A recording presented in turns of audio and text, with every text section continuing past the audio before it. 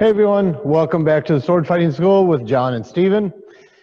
We've been doing a lot of work on structure within the body. And today what we'd like to talk about is the way that the grip of your hand on your weapon affects the structure of your shoulder and your elbow. Primarily your elbow and how it can protect or open up your elbow to a counter strike. You ready to go? Let's go. What we're going to talk about today is the way that you grip the side sword. So we're looking at the single-handed sword. I have a 17th century Italian broadsword called a Schiavona. John has a 2-port Saxon hilt. And the grip that you use on both of these swords are very similar. When we're looking at these swords, you've got, can you bring yours up? Yes, sir. You've got a quillin inside the cage and a back quillin. He's got the quillin and the back quillin. This section right in here, we both have this, is called the ricasso. Our finger goes over the quillin in the ricasso, and that gives us a little extra control of the sword. This one also has a thumb ring, which his does not. However, his does have a fairly wide shelf on the quillin block, and that shelf can be used for the same idea as a thumb ring. When you are gripping this sword, can I use that one real quick? Yes, sir. Thank you. And I'll do it on this one because it's easier to see. When I say you put your finger in the ricasso, you don't put it over the quillin. You actually just rest it on the quillin. So if you look at this, you can see my finger is just barely in that corner. When I'm doing it with the Schiavona, it's the same thing. It's just barely touching that quillin. And what that does is that gives me this extended grip with my hand. I don't want to put the ricasso in the first joint of my hand, of my finger. I want it to just be over, just barely be touching the quillin. This does a couple things for me. One, it gives me greater mobility with my point. It allows me to open my hand. Secondly, it puts the edge in line with my forearm. Previously, we did a video on gripping the long sword and how the grip of the sword affects your elbow, wrist, and shoulder. This is true with this sword as well, with a single-handed cutting sword. The difference being, now I have a cage to protect the hand, and we can use the geometry of that cage, but I still need the edge in line with my forearm. The grip that we're going to use on this sword, our primary grip is actually our middle finger. Can I borrow that sword again? Yes, sir. Thank you. So the primary grip is the middle finger. When I'm extended, I hold it tight with the pinky, ring finger, and the middle finger still in contact. When I'm retracting this sword, I hold it with the index finger and thumb, and the middle finger is still in contact with the handle. So everything in this sword rotates on the middle finger, but it moves from the index finger to thumb. And that's where this exercise comes in, because your middle finger kind of stays stationary and your other fingers rotate around it. And that's going to allow me to open up and hit these different guards and then close my fingers for my cuts. So when I'm in with this Schiavona, I can open up, and if you look at the grip, my middle finger is still in contact, but my ring finger and middle and pinky really aren't doing much of anything at all right now. And then as I bring it around, I'm holding it with my middle finger, my thumb, and my index finger. Then when I close it, now my thumb and index finger are free, but I'm really holding it with my pinky, ring finger, and middle finger. This grip allows us to not only provide stronger cuts, it also allows us to move through our guard positions better. If I put my finger around the ricasso, so it's in the first joint of my index finger, which is where almost everybody wants to initially hold their sword. What that does is that puts the edge of my sword and the quillins inside my arm. It's no longer in line with the bone of my arm. If I put just my fingertip, that puts my edge in line with my forearm, which means if my opponent's cutting down at me with a reverso squalembrato, and I'm just here, it just goes outside my shoulder. So you can see it's outside my shoulder. Go back to it again. If I put my index finger in there, and he does that same cut, now I'm getting hit on the shoulder. Go back to it again. And so I'm not moving at all, but I'm getting hit. He's catching my flat, pushing my sword out of the way, and because my blade, my edge is in line with my armpit, the outside of my shoulder is exposed. Do it again. But if I put just my index finger, the tip of my finger on there, and he does that, my false edge catches it, and it puts his sword outside my shoulder. Can we do that again a little closer? Yes, sir. So now my finger is around my quillin. He cuts, and I get hit. Do it again. Go ahead and give me a little bit of a hit, because I want my sword to move. Yeah, you can see my sword bobble around. Now, if I put just my fingertip, go and do it again. There's no more movement through my blade when he hit me, and my shoulder is protected. Go ahead and do it again. And I'm not moving my arm at all. You are not, no. Go ahead. This grip protects my shoulder. When I extend, look how far it goes out. His blade goes out. But if I'm holding it like this, and I got hit, when I hit him, he still has control to close that line. So whether I'm accepting his blow or counterattacking into his blow, if I have the first joint of my index finger around the ricasso, I don't have the structural integrity of my edge and my grip to support my counterattack. He can just plow right through it. This also means that, go ahead and hold it with your index finger around there. Okay. And then go to a low-hanging inside guard. In this guard, I'm going to hit your sword, okay? Got it. In this guard, I can go right through and hit him. Yeah. You okay? I'm good. I'm going to do it one more time. Ready? Okay. Then I can hit him. But if he moves just the tip of his index finger to there, make sure it's inside, and when he does that, it's so much stronger. We even got a spark off that one. Let me do it again. Now I'm going to swing again. Sure. It's way stronger.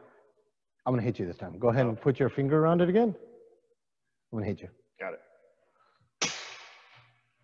Oh. It's amazing that just having your index finger just barely caressing your quillin is structurally stronger than putting your finger around your quillin. Well, I could feel it in my wrist the entire time. When I put my finger around my ricasso with that first digit, when each time you struck, my wrist folded, rolled inward, and kept rolling each time you hit it. The more structure you put behind your blow, the more you rolled it, which then rolled my elbow. Yeah, and then it also, so it rolled your wrist in this way and this way because the elbow went up. Yep. There's no way you can stop his incoming attack. This will be true with descending blows or ascending blows. Yeah. That actually leads into why I get hit by Rodopio's a lot, actually, in my ribs. Are you putting your finger around? I'm probably putting my finger around in that unconsciously in that space. My guess is you're trying to grip it and strengthen it. I think so. So the key to holding this sword with a cage, it's going to be different if I only have a straight quillin, but with a cage and a ricasso, I want to hold this angle. If I have a basket hilt, I'll do the same sort of grip, although I won't have the ability to put my finger over the quillin in a basket, but I'm still going to make main contact with my handle with my middle finger, and then everything rotates between my pinky and my index finger. This also means, can I hit your sword? Yes, sir. Hold your sword out like this. Give me a slight angle of the edge so I don't go straight down on the edge. How's that? Yeah, that's good. So this is going to be with my finger around the quillin. And mostly what I'm going to do is just be dropping my sword. I'm going to put a little behind it, but not a lot. Ready? Ready. One more time. You can see how much his sword moves. If I do it this way, ready? Ready. No more grip, no more strength. Ready? Ready. Yeah. There's a huge difference. So this time, I want you to be strong. Got it. So I'm going back to my finger around the quillin. Ready? Ready. Again. Not a lot of movement. Not really. Now my finger just caressing it. Ready? Ready. Even when he's being strong. Oh, it's almost the Go ahead and exact relax. amount of Relax. movement. The reason that happens is that when my finger is just barely caressing the quillin, my edge is in line with my forearm. Now everything is coming down on the target. If I have it here, I hit the target and the edge is actually in line inside my arm. So if you push on just push on my edge. Okay. You can see there's no support behind it. Relax. Push on my edge. There's a lot more structure in that. It's still yielding because that's what the wrist does. But now it's supported, and that's the key that we want. So what I want you to take away from this video is that our grip with our sword, the middle finger is always in contact with the handle. And we rotate between our fingers in this fashion. When my point is retracted, my pinky and middle finger, or my pinky and my ring finger are open. When my point is extended, my thumb and my index finger are open. That also, you can see, gives me more fluidity through my wrist. So I want you to practice this grip. This will give you the ability to really control where your sword goes and how much support is behind your edge. This is going to be true with a simple cruciform hilt as well, especially if I put my finger around it. So if I have a simple cruciform hilt sword, knightly sword, and I start with my finger over the quillin like this, if I'm cutting down, can I hit your sword again? Just dropping it basically. One more time. But if I hold it in a hammer grip so that the quillin is not really in line with my wrist and my forearm, and I drop it down, you can hear the difference too. Yeah. That versus that. Huge difference. And that's how I'm going to be able to support my edge with my finger. And then if I get in tight, and this is in Fiore's manuscript as well, where the finger goes over the quillin, can I hit your sword again? Mm-hmm. Now it really goes down. Yeah. And the nice thing about this grip, if I have a hazelnut pommel, it doesn't bite into my wrist. So that way I'm not hurting myself in the process of doing this. Is there anything you'd like to add to this? Yeah, I will learn something wonderful right now, actually. I can use the shelf on my quillins under my ricasso as a thumb ring. Yes. So now I can actually be able to utilize, when closing the top fingers, that thumb ring to help the roll and keep that alignment. Nice. It used to be I'd have it down here, and when I was closing, I'd kind of roll inward, or I'd roll over the outside just a tiny bit. But being able to utilize that little spacing, I can now keep far better alignment at all times with my grip. And when you look at, can you hold this a moment? Yeah. When you look at the quillin block, there's always going to be a shelf here.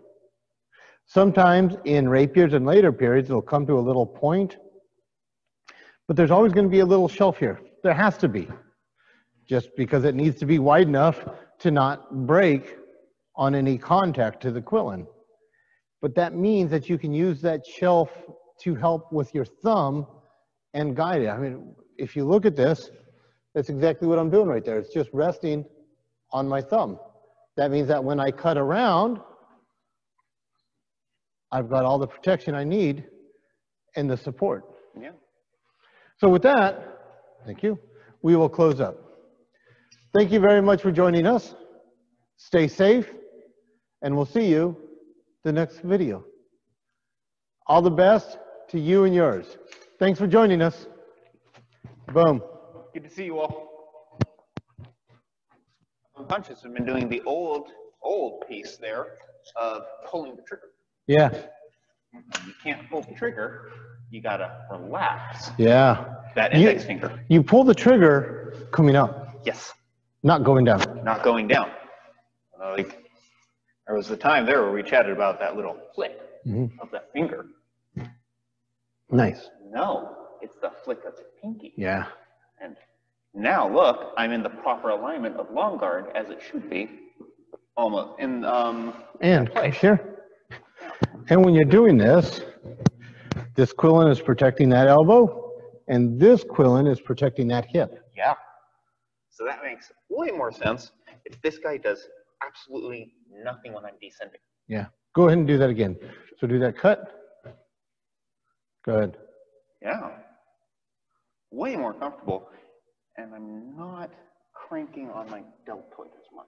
Good. Which is not pinching that upper nerve. Nice. And then if you want to go to do a scolombrato, no, go back. Just lift up your elbow. Aha. And now I'm in high guard. Or do it again. Go back.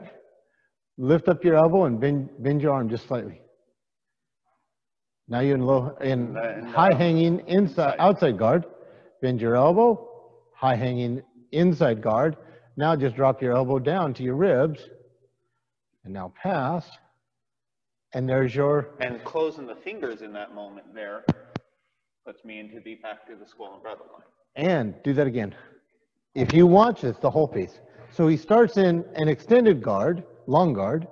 He just lifts his elbow up, opens his pinky and his ring finger, maintaining contact with his middle finger, and now it's just resting on his index finger.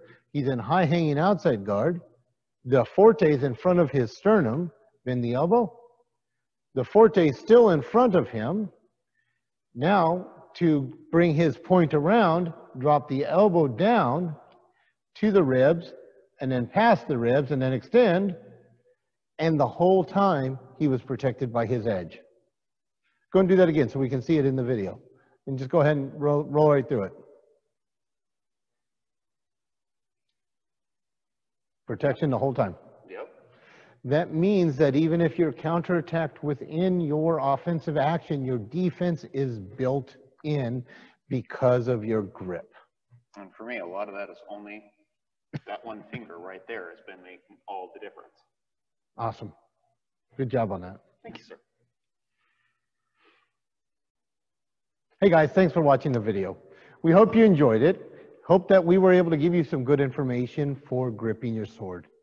If you liked what you saw, please hit the subscribe button below and hit the notification icon below. We have a lot of videos that we know you'll enjoy.